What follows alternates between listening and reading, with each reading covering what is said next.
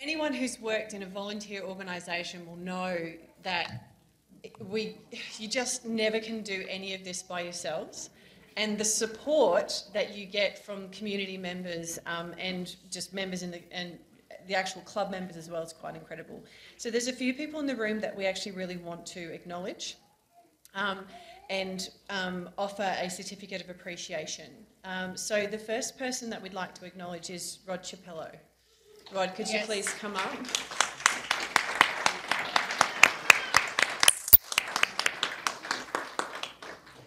So Rod much prefers to stay in the background, and we won't let him today because there's too many women in this room, myself included, who would not be standing here without you. I met Rod a couple of times in my life at some very interesting junctures, and his generosity of spirit is just incredible. There's not really words to actually describe what this. I don't think you even sleep most nights for the amount of work that you do.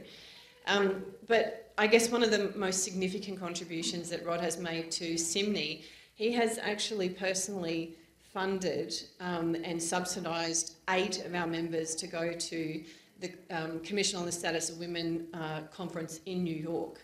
And that is no small feat. You can imagine what it takes to send these women. But he sees someone in need and he just finds a way to help them, and he can't sleep or stop until he has. And you are that one man. You are that one man that stands beside us, Rod. Thank you.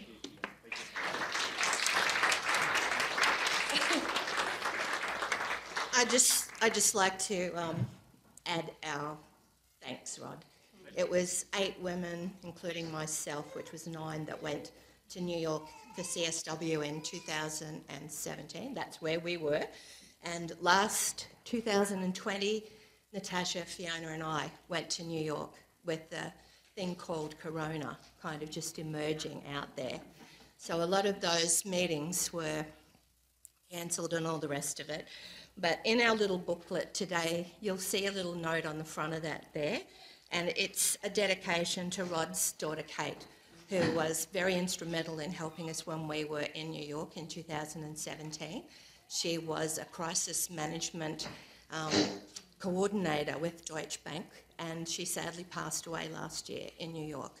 So Rod's family have endured some very significant personal loss and grief over the last couple of years, but his capacity to still reach out and support other people knows no bounds.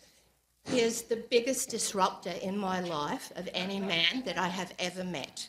And I say that with a lot of warm affection, but he really is that one man that when we say, you stand up for women, you hear our cries, you are there to celebrate us. He is that one man. And he asks for nothing in return. He doesn't want recognition. You know, we've got to kind of prize him out, and there's always, I just want to sit at the back, I don't want anybody to know me.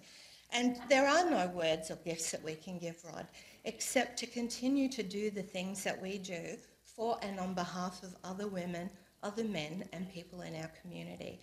From our heart, Rod, to yours, we love everything that you do for and on behalf of everyone. You make this world a better place.